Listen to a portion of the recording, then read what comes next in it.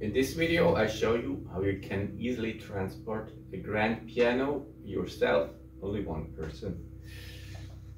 As you see, it's on this little roller thing. I also made this myself.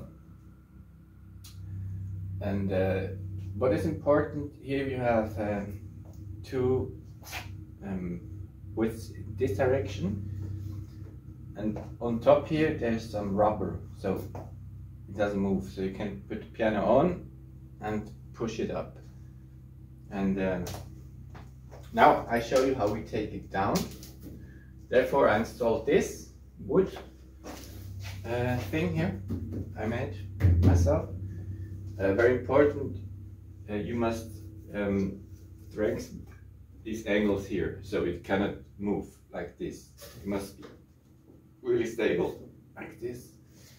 And the size, it should be about 60, 61, and this direction we have 80 centimeters, 60 centimeters, 80 centimeters here, total length. And then you screw it on the underside of the piano with, I would say, at least 4 screws, so we can be sure. Not very thick, normal screws. You go this deep. So, and of course, on the back side we have the leg on here, so it doesn't fall on the floor, of course.